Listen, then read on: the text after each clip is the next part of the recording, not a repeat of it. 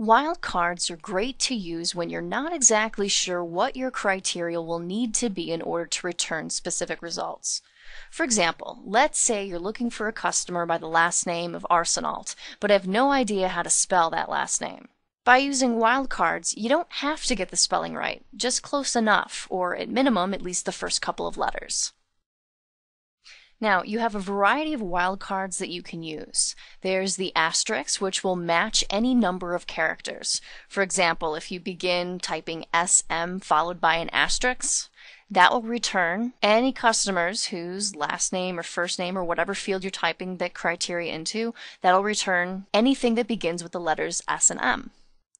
The question mark, on the other hand, will match any single alphabetic character. So if you type B LL, that will return any number of options. It'll return Bill, Bell, Ball, Bull.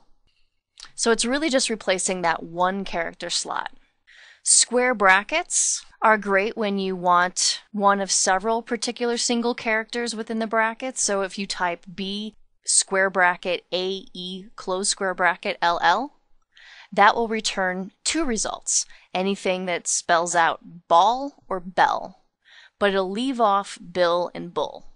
Now the exclamation point you can use in combination with other wildcards. So if you were to tack that on to our previous example and type that square bracket exclamation point AE in between the BLL, that will give you the opposite. It'll exclude any records. It'll exclude bell and ball and show you the opposite. It'll return the results Bill and Bull. The hyphen character will match any one of a range of characters, but you have to specify that range in ascending order, A to Z, not Z to A. So combining that with the brackets, if we typed bracket A hyphen C, that'll return all results within that range, A, B, and C. And that again is for that one character slot. Now the pound symbol is very similar to your question mark, only instead of returning an alphabetic character, it'll return a single numeric character. And those are all the wildcards that you can use. And jumping back to Access, let's try a few of those wildcards out. Now if we go back to our previous example, we're looking for the customer by the name of Arsenault. Well, sounding that out, we know that that customer's last name at least will begin with A, R, and S. The rest of it's kind of questionable. Well, if we go right underneath the last name field and type our asterisk character, followed by ARS, and then press enter, notice what Access does to our criteria. It'll add the operator like right before our criteria. That again is because anytime you use a wildcard, you have to use it in combination with the operator like. Now Access saves you some trouble and we'll type that in for you.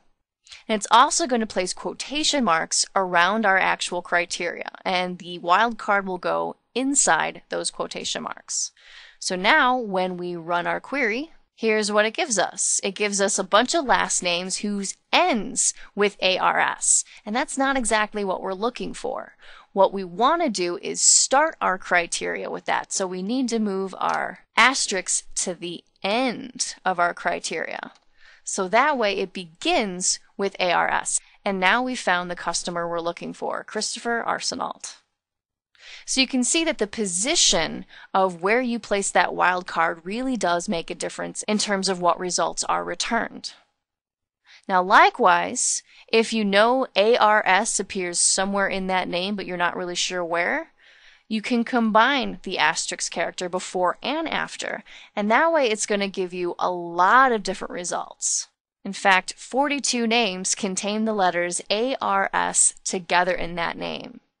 Fears, Larson, Marshall, Pearson, Sears. So that just shows you how you can combine wildcards together to really customize exactly what you're looking for. And let's do one more. Let's go to our state field, and this time let's say that we know it's one of the states beginning with the letter I. Well, we can type I and then question mark to replace that second character, and that's going to return Iowa, Indiana, Illinois, Idaho, I think, did I say Indiana? I think I said Indiana. So there's all of our I states. And that is how you use wildcards to find specific data in select queries. Thanks for watching. For more great Microsoft Office tutorials, subscribe to TrainSignal's YouTube channel, TrainSignal Office, or you can visit www.trainsignal.com for more information regarding our complete Microsoft Office training library.